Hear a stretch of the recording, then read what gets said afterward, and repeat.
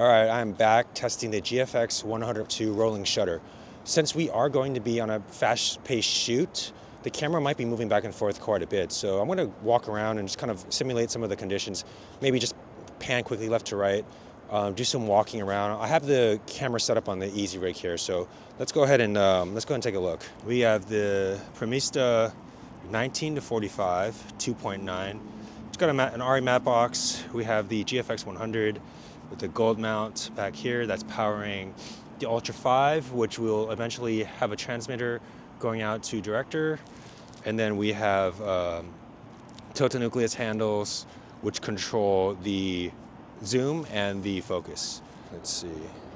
If I whip pan pretty quick, up and down, I don't know. I'm not really seeing the jello here. Like if I move it back and forth. Oh yeah, maybe there's a little bit there you can see if I jiggle it around. But I mean, honestly, I'm not really even going to be moving like that. If anything, it'd be like this. It'd be like quick moves, sort of like this. So if we're going from like one object to the other, what would that look like? Now, what if I did like 180 degrees? Are you seeing that there? 180 degrees. Boom, boom. All right, so I've just turned IBIS off, and let's see if that affects the rolling shutter at all. We're running around a little bit, maybe some of the bouncing from the walking in the easy rig. I don't know, normally I'd see it with the running, but I kind of feel like it's not really, I'm not really seeing it. All right, guys, it's getting late. It's like 20 degrees out here. I am warm because I've been running around a bit, but let's take this in the post and take a look. All right, we are back in studio.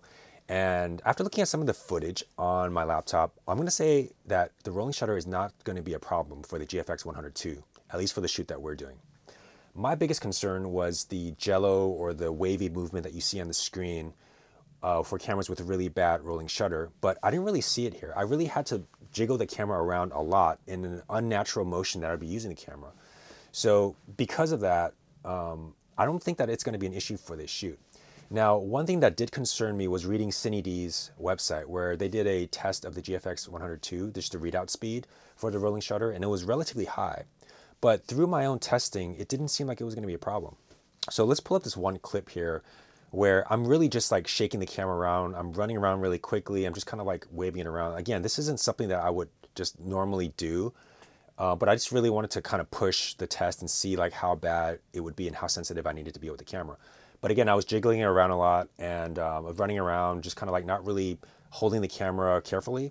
And I didn't see the problem unless I was like really, really starting to shake it. And then you start to see some in like kind of the edges and the corners. But again, that's an unnatural camera move. So as a cinematographer, this just goes to show that it's so important to test out the cameras that you're going to be using for an upcoming shoot if you're unfamiliar with them. Because you can read all of the technical papers in the world, you can look at test footage, but until you test it for your particular scenarios, you don't really know. You can have an idea, but you don't really truly know. So it was super important for us to do this test. I'm really happy that we did it because it's not going to be a problem for the footage that we're going to be capturing. But yeah, that's just kind of my takeaway from this whole thing. So if you have any other questions, please post them below. Otherwise, I will see you in the next video. All right, guys, peace.